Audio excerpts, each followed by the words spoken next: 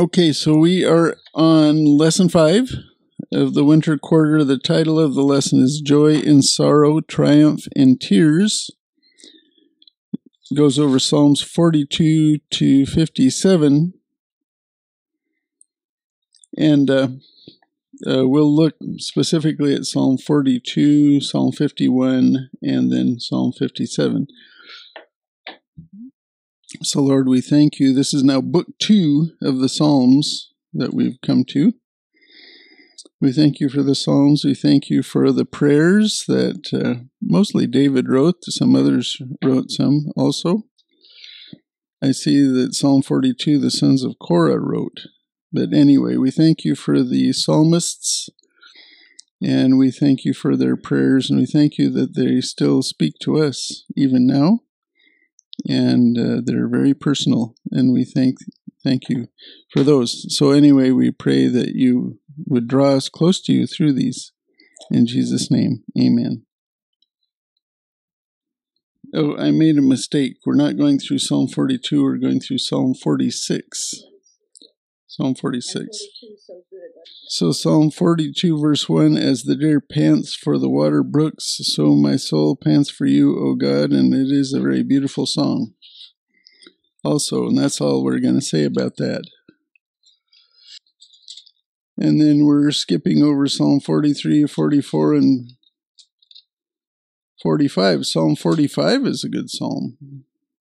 Psalm 45, my heart overflows with a good theme. I address my verses to the King. My tongue is the pen of a ready writer. You are fairer than the sons of men. Grace is poured upon your lips. Therefore God has blessed you forever. So that talks about the marriage of the King. And I wonder if it's the marriage of Jesus and us and the church. Because it sounds messianic to me. Then Psalm 46. This is another good one. This is for the choir director, a psalm of the sons of Korah, set to Alamoth, a song. So the section A is called God is Our Refuge. That is Psalm 46, verses 1 through 11. I can start reading that one.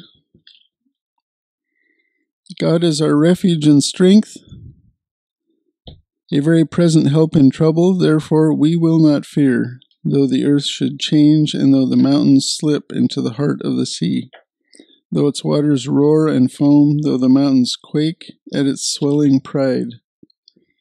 There is a river whose streams make glad the city of God, the holy places of the Most High. God is in the midst of her, she will not be moved. God will help her when morning dawns. The nations made an uproar, the kingdoms tottered. He raised his voice, the earth melted. The Lord of hosts is with us, the God of Jacob is our stronghold. Come behold the works of the Lord, who has wrought desolations in the earth. He makes wars to cease to the end of the earth.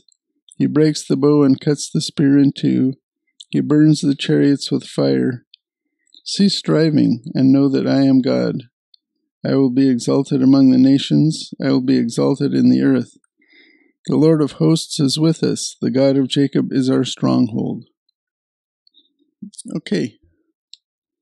So what does that stir up in you?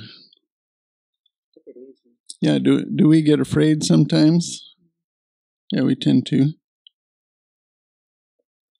So when we get afraid, we should read the psalm. So verses 1 through 3, God is our refuge and strength, a very present help in trouble. God is our refuge. And notice that he is abundantly available for help. He's a very present help in trouble, for little things and for big things. So you just seek him and he's there.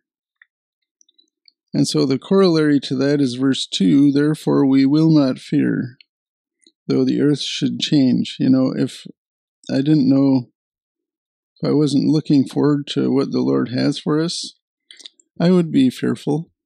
with the way things are now, the way things are in our country, the way things are in our state, and the way things are in relation to Israel, where everyone is anti-Semitic. The whole world is anti-Semitic. Because that makes God upset when you're anti-Semitic. Israel has a promise that those who curse them will be cursed. And so I don't think that bodes well for us in our country. But, we have the hope of what is coming afterwards. And so we don't have to fear. And the psalmist says we don't have to fear even in an earthquake, which is described here, though the earth should change and the mountains slip into the heart of the sea. So what would you say are your greatest fears? Or maybe you don't have any fears. Yeah. So the degradation of the school system. Yeah. Yeah, it's been gradually happening, for many years. No, since COVID, it's gone on hyperdrive, it seems like, Everything. Yeah, so that makes you a little nervous. So how can God help you cope with this?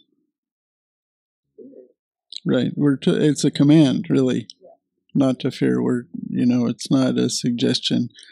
But he gives us ample reason not to fear. And then we also have a method to help us, and that's Philippians 4, verses 6 and 7, which everyone knows. But be anxious for nothing, but in everything, by prayer and supplication, with thanksgiving, let your requests be made known to God, and the peace of God, which surpasses all comprehension, will guard your hearts and your minds in Christ Jesus. So when you're concerned, and, I'm glad I don't have school-age children anymore to have to deal with this. I personally think homeschooling is the only way to go now. Even the private schools are infiltrated with this stuff, Even the Christian schools are infiltrated with this. Yeah, the Christian churches are infiltrated with wokeness. You have to be very careful what church you attend. Yeah, they're fallen away from the scripture, and so that's a bad situation. But we can pray, and when we see these things happening, we know that the Lord is getting ready to take us home, which we look forward to. So then in verse 4 of Psalm 46, there is a river whose streams make glad the city of God, the holy dwelling places of the Most High. And the quarterly talked about this a little bit. In the millennial city of Jerusalem, there will be a river that comes out of the temple, comes out of the right side of the altar. And the quarterly, though, related it to something Jesus said in John 7, which I think could apply to that also. And that is John chapter 7, verse 37. And Jesus was in Jerusalem at a feast, and I think, I'm not remembering which feast this was that he was at. Oh, the Feast of Booths. It was the Feast of Tabernacles. He was there for the Feast of Tabernacles. And he said, "Now on the last day, the great day of the feast, Jesus stood and cried out, saying, 'If anyone is thirsty, let him come to me and drink. He who believes in me, as the scripture has said, from his innermost being will flow rivers of living water.' By this he spoke of the Spirit, whom those who believed in him were to receive, for the Spirit was not yet given, because Jesus was not yet glorified." And the Holy Spirit is given specifically to the church. The Holy Spirit came upon people in the Old Testament too. But all of church members are indwelt by the Holy Spirit, which is this rivers of living water, Jesus called it. And so the quarterly talked about the Holy Spirit as relating to this verse 4, a river whose streams make glad the city of God. Of course, that doesn't relate specifically to Jerusalem, which this river coming out of the temple in the millennium relates specifically to Jerusalem. And that will make the Dead Sea a freshwater lake, and fish will live in it again. So then verses 5 through 7, God is in the midst of her. She will not be moved. God will help her when morning dawns. That verse reminds me of the Lord of the Rings. You ever see the Lord of the Rings? Oh, you haven't? Oh, well, that movie is getting to be, it's over 20 years old now, but there's a scene where Rohan, which is a nation in Middle Earth, is under siege by all the orcs, and Gandalf says, look to the east on the third day at morning, or something like that. And they were getting trounced, and they were almost going to be overtaken. And on that morning, they came to the rescue. Had people come to the rescue and save them. And of course, they defeated the bad guys. So that's what this makes me think of. God is in the midst of her. She will not be moved. God will help her when morning dawns. There's a saying that it's always darkest just before the dawn. And that makes me think of the times in which we're living. They're dark. They're getting darker, All the predictions for next year are not better, but worse that I have seen from the secular press. Economically, people are saying it's, watch out and stuff like that. But eventually, the morning will dawn. So that's what we have to hang on to. We're on Psalm 46. So the nations made an uproar, the kingdoms tottered, he raised his voice, the earth melted. That sounds like when Jesus comes back. The Lord of hosts is with us, the God of Jacob is our stronghold. So even no matter what's going on at the time, that is always true. And there will be a physical rescue, specifically for the Jews, in the tribulation period. The morning will dawn, and he will come get them after 7 years of darkness. But the morning will come for us earlier, at the rapture. Then verses 8 through 11, come, behold the works of the Lord, who has wrought desolations in the earth. So, when calamity hits, the Lord doesn't take him by surprise. He brings calamity. And because the world is sinful, and so he gives them what they deserve. Sometimes, most of the time he doesn't. Most of the time he's very gracious and does not give people what they deserve. But anyway, verse 9, he makes wars to cease to the end of the earth. So that hasn't happened yet, has it? Now we have what Israel has going on 3 fronts of wars all around her. He breaks the bow and cuts the spear in two. He burns the chariots with fire. So that will come in the millennium, right? In the millennium, there will be a war. The end of the tribulation, it will be short-lived war. Jesus will conquer all the armies of the earth. And then he will start peace, a peaceful reign of righteousness and justice. And it will last for 1,000 years. And then there will be another war at the end of that, which will last even shorter. and fire will come down from heaven and stop that war, and then we will be in an eternal state of peace. So cease striving and know that I am God. I will be, that's in the future tense, exalted among the nations. I will be exalted in the earth, and that will happen again in the millennial kingdom, which we're eagerly waiting for and which we pray for.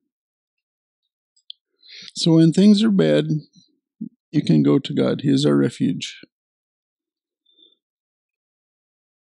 And He will help us, even though He might not change the external circumstances immediately. He will change our attitude about it. And He does that to me frequently.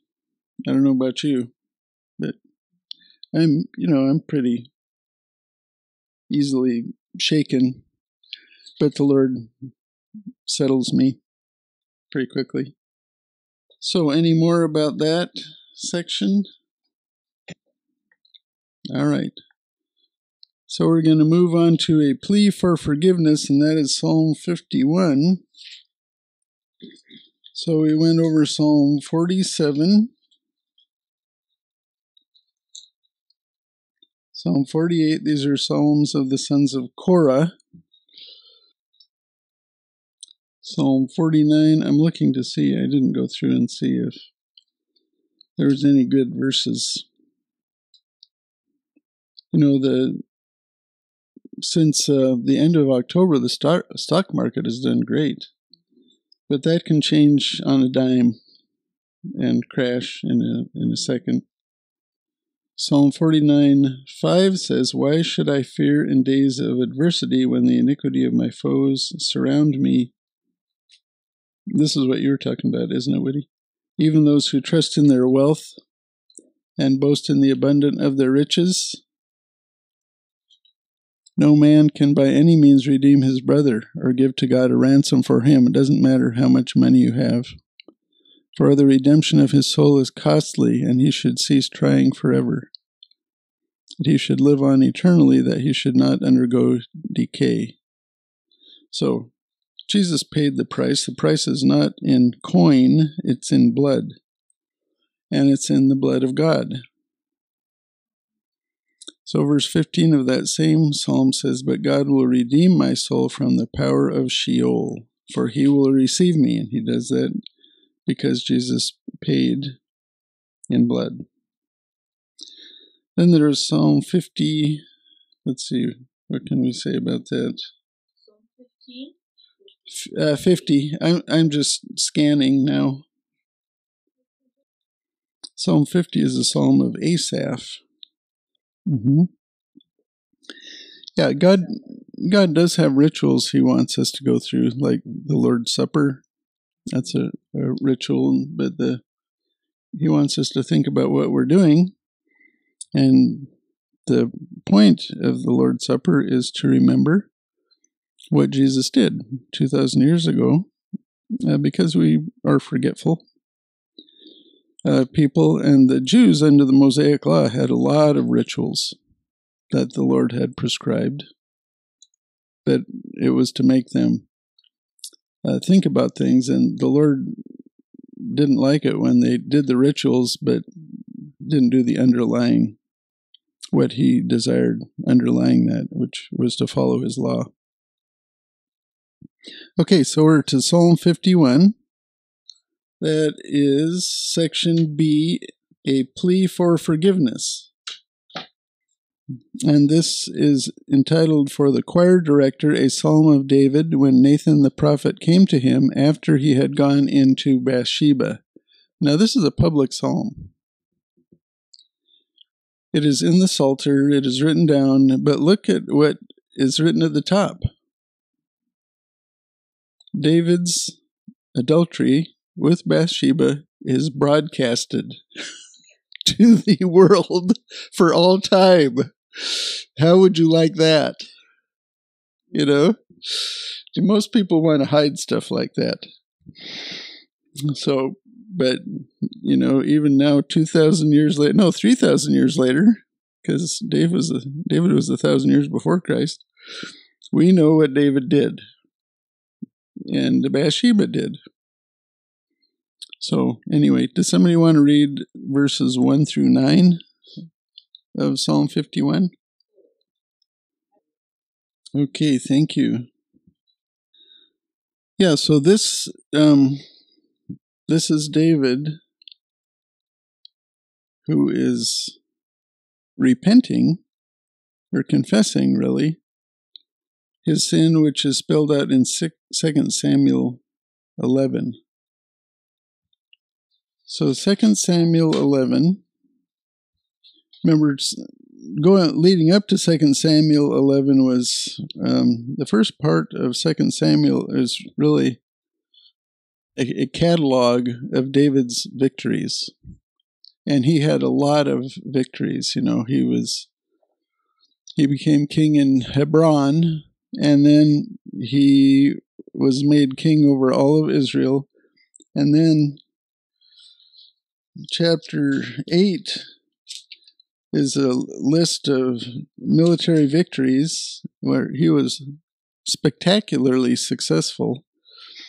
And so he had success. He had success. And what happens when you have success? It tends to go to your head. Yeah. So success is a danger to a child of God. Because humility is prized by the Lord, and success tends to do away with humility. And then you think you're above it all when you're, have a lot of success. And so in 2 Samuel 11, verses 1 and 2, it says, Then it happened in the spring, at the time when kings go out to battle, that David sent Joab and his servants with him and all Israel, and they destroyed the sons of Ammon and besieged Rabbah. But David stayed at Jerusalem. He said, You guys got this. Now when evening came, David arose from his bed and walked around on the roof of the king's house, and from the roof he saw a woman bathing, and the woman was very beautiful in appearance. So he was able apparently to look down on the bathtub of Bathsheba, and she was naked, taking a bath. And he thought she looked good. So, and that made him think things. Okay, this is what happens when people look at pornography. They didn't have pornography back then per se. But he's seeing someone else's wife in a way that he shouldn't see her. And it makes you think things which are sinful. Well, I don't know that. I don't know that. If he was looking through a window or how that worked. I don't know the details of that. I don't think that she was doing this purposefully. But he was. Or he did. And so then verses 4 and 5, so he sent messengers to her, so she was the king, or he was the king, and he sent someone to get her. And she went, and they had a one-night stand. And, of course, I don't know how willing she was to do this or not. It doesn't say that she fought him at all. And, she did it. Her husband was away at the war. And so then she sends a message that she is now pregnant. And so King David does not confess his sin yet. First, there's the cover-up. You got to do the cover-up, which makes it interesting to me that Psalm 51 is broadcasting this sin 3,000 years later to the whole world. That is the most failed cover-up we have ever seen. Yeah. So he sends to have Uriah come, and he tries to send Uriah to his home so that he would have sex with his own wife and the baby would be thought to be his. And Uriah doesn't think that's right. That the army is out in the field and he's in the army, and yet he's back at home, and so he's not going to go home. he stays around the palace. And even though David tries to get him drunk, or he does get him drunk, so he encourages sin again in Uriah with drunkenness. And Uriah still won't go home, and so he sends a message to Joab. Sin didn't bother Joab too much, especially killing people. That didn't bother Joab. And so he said, put him right in the midst of the worst firefight and then abandon him. And that's what happened. And so that was conspiracy to commit murder and murder. And then he didn't do anything for a little while. And then, after the wife mourned, he proposed to her and brought her into the palace, and she became part of his harem, because he already had multiple wives already. So that is the historical account. And here he says, "Be gracious to me, O God, according to your loving kindness." Now, if David is coming to you, are you going to be gracious to him after all that? We wouldn't want to be gracious to him, would we? We wouldn't want to be gracious to somebody who did that. We would want them to get what they deserve. It says, according to the greatness of your compassion, blot out my transgressions. Okay. So, the Lord is gracious, and if you confess sin, he will forgive that sin. There's only one sin the Lord will not forgive. The Lord commands people to trust in Jesus. And if they do sin by refusing that command, that will not be forgiven. And then the pile of sins that they have accumulated through their lives will fall on them, the punishment for it. But he will, every other sin, including murder, including adultery, including lying, including soliciting drunkenness in someone else, by deceit, he will forgive all of those things. Well, yeah, the Lord gives you a whole lifetime to change your mind. All you have to do is change your mind at one point in your life and trust in Jesus, and you're saved. And, after that, you have the Holy Spirit, and the Holy Spirit continues to work in you to change your behavior. So it's more like Jesus. But if you change your behavior or not, you're saved. Because that's Jesus' promise. And that's the only requirement he makes of us. And every other sin he will forgive based on that one act of faith. And David had trusted in God based on the coming Messiah.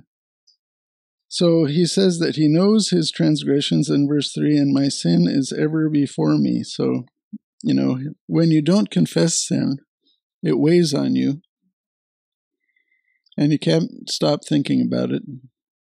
And you know that God does not like sin, and God will punish sin. And you can't get it out of your mind. Yeah, every person's most important need is to have sins cleansed. And that is something we don't think about as a need. We think of our physical needs, and things like that. We don't really think that often that we need to be cleansed from sin. But we do. And, that's why that's part of the Lord's Prayer. That's something we need to have done regularly. And then verse 4, against you only I have sinned and done what is evil in your sight, so that you are justified when you speak and blameless when you judge. Yeah, so in verse 4, against you only I have sinned and done what is evil in your sight, so that you are justified when you speak and blameless when you judge. Now, he's saying that his sin was against God only. Does sin harm people other than God? Does sin harm other people when you sin? It does. Yeah. Sin harms everybody around you. Sin harms everybody around you, but ultimately it is always against God, and it is something His holiness cannot tolerate. His holiness will not allow Him to let it pass. Otherwise, He wouldn't be holy. So He cannot overlook it. He can't. It is against His nature. He must punish sin. And but sin harms everybody around you. It will ruin all of your relationships. It will influence children. If you have children, it will influence them in a negative way. Everyone around you is harmed by sin.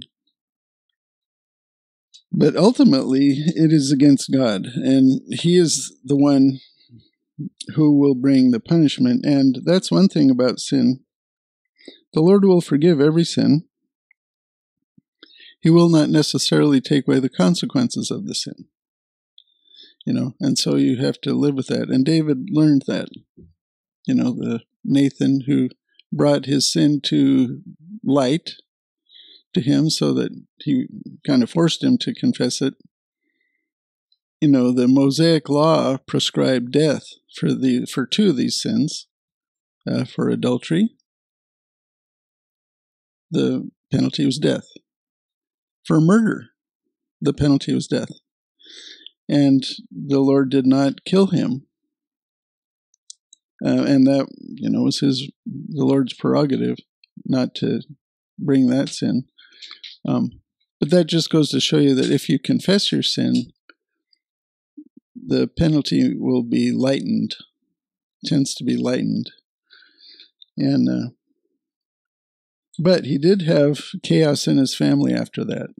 And that's what was prophesied, what Nathan prophesied, and that his sons would fight for the throne after him and would kill each other. And the sword would not leave his house anymore. So there would be members of his family killing each other. And his family life became unhappy after this. So then, verse 5, behold, I was brought forth in iniquity, and in sin my mother conceived me. So what does that mean? His mother was married to Jesse. She had 7 kids. So they were affectionate. They were an affectionate set of parents. Now that talks about original sin. When we are born with a sin nature, and within 20 minutes we have sinned from the time of our birth.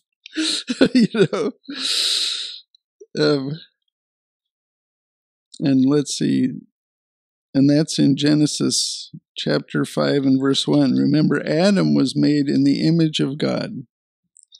Adam was made directly, and Eve was made directly by God. And everyone after that was made by reproduction, because the Lord made the first 2 humans able to reproduce. And Genesis 5 says this is the book of the generations of Adam. In the day when God created man, he made him in the likeness of God. He created them male and female, and he blessed them and named them man in the day when they were created. When Adam had lived 130 years, he became the father of a son in his own likeness, according to his image, and named him Seth. He's no longer exactly in the likeness of God, because now, this is after Adam had fallen. Okay, and so he had a sin nature. And he was disconnected from God spiritually when he sinned. And so his children were born that way, disconnected from God at birth. And that is why physical death was part of our existence after that, because spiritual death leads to physical death. And that is why we die now, because of original sin. That's why we wear out. I think the law of entropy was introduced at the fall. That's my thought about that. And that's why we need a Savior. That's why everyone needs a Savior. Because that is the only thing that will take away that sin. The sacrifices of the animals would atone for the sin. They would cover the sin until the next time it was required. But they wouldn't take it away. Jesus' sacrifice takes the sin away. If you put your trust in him. So verse 6, behold, you desire truth in the innermost being, and in the hidden part you will make me know wisdom. So God desires truth. He knows when you sin, because he's in your head. He sees on the outside everyone, because he's omnipresent, and he also can read your mind. So he knows when you're thinking about sin before you do it. That's what happened to Cain. Cain was thinking about sin, and the Lord said, don't do it. Don't let sin control you. And Cain, of course, ignored him and did it anyway. So we want to have be careful about what we put in our mind and what you let sit in there, yeah, because what you think eventually will lead to action. And if you think about sinful things, then it will lead to sinful actions. So, but God desires truth in the innermost being. So basically, the Lord just wants us to agree that yes, if you've sinned, that you admit it. He wants you to admit it, And that is how he will forgive you. If you won't admit it, he will not forgive you. You have to admit it. And that's 1 John 1:9. Verse 7, purify me with hyssop, and I shall be clean. Wash me, and I shall be whiter than snow. So David is asking God to cleanse him. Notice he's not saying, I will cleanse myself. You cannot cleanse yourself from sin. It's like the Cat in the Hat. I don't know if anybody's read The Cat in the Hat recently. The Cat in the Hat had this pink spot that he was trying to get rid of, and he trying to clean it with all sorts of different things, and all he did was spread the spot until everything was pink. That's what sin is like when you try to clean it yourself. It doesn't clean. It just multiplies and spreads. It can be cleansed by God. And that's who we have to go to cleanse it. And it took a lot for God to clean it. It took God to become incarnate. He lived a perfect life. He died on a cross. He shed his blood. And based on that, you can be clean. So when you're forgiven from sin, how does that make you feel? Yeah, you feel guilty, and when you're forgiven, you feel so much better. Yeah, and thankful, right? So verse 8 says, make me to hear joy and gladness. Let the bones which you have broken rejoice. So yeah, when you are forgiven from sin, and that's why we want to have short accounts with the Lord. When we recognize that we sin, most commonly, in my case, is because I talk too fast and say things before thinking about it. And so I hurt people with the way I speak. That's the most common way I sin nowadays. And so I have to be careful before I speak, before I say anything. But anyway, and you just have to confess it when you do it. Verse 9, hide your face from my sins and blot out all my iniquities. So when the Lord forgives your sin based on what Jesus has done, it's as though you hadn't sinned. He takes it away, as far as the east is from the west. Okay, now he may leave the results of the sin for you to deal with. So verse 10, create in me a clean heart, O God, and renew a steadfast spirit within me. I think that's talking about our new nature. Our new nature does not sin. So the Lord gives us a new nature, and our new nature partakes of his nature as a church-age believer, and that is what we were memorizing in November. 2 Peter 1:4. 2 Peter 1:4 says, for by these we have been granted his precious and magnificent promises, so that by them you may become partakers of the divine nature, having escaped the corruption that is in the world by lust. And so that is what is available to us as church-age believers. We're indwelt by the Holy Spirit. We can partake of the divine nature. So I'll read verses 10 through 19. I already read verse 10. Do not cast me away from your presence, and do not take your Holy Spirit from me. Restore to me the joy of your salvation, and sustain me with a willing spirit. Then I will teach transgressors your ways, and sinners will be converted to you. Deliver me from blood guiltiness, O God. Remember, he committed murder. The God of my salvation, then my tongue will joyfully sing of your righteousness. O Lord, open my lips, that my mouth may declare your praise. For you do not delight in sacrifice, otherwise I would give it. You are not pleased with burnt offering. The sacrifices of God are a broken spirit. A broken and a contrite heart, O God, you will not despise. By your favor do good to Zion, build the walls of Jerusalem. Then you will delight in righteous sacrifices, in burnt offering and whole burnt offering. Then young bulls will be offered on your altar. So, in verse 11, the Holy Spirit is the engine of permanent change and spiritual growth. Do not take your Holy Spirit from me. In the Old Testament, the Holy Spirit could be taken from someone. Not every believer had the Holy Spirit, but in our age we do. And then verse 13, look at this. Then I will teach transgressors your ways, and sinners will be converted to you, so you can help others come out of sin. Okay. Yeah, that's a fancy word for murder. Fancy word for murder. Yeah, blood guiltiness. We can say Yeah. Yeah, one of the Proverbs says that the debt for murder should never be erased. So what God did there was remarkable, to forgive him of murder.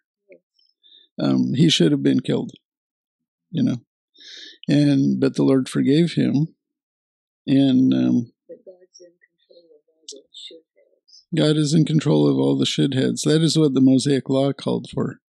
And, the proverb reiterated that. That's Proverbs 28:17.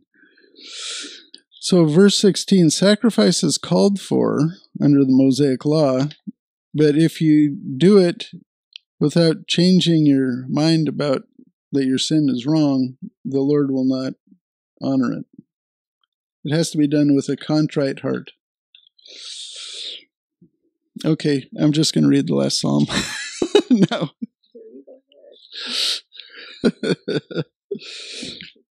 I think it's not going to, oh well. So Psalm 57 says, for the choir director set to Al-Tesheth, which means do not destroy, a miktam of David when he fled from Saul in the cave. There are several psalms David wrote from the cave, this cave in Adullam. Be gracious to me, O God, be gracious to me, for my soul takes refuge in you, and in the shadow of your wings I will take refuge until destruction passes by. I will cry to God Most High, to God who accomplishes all things for me. He will send from heaven and save me. He reproaches him who tramples upon me.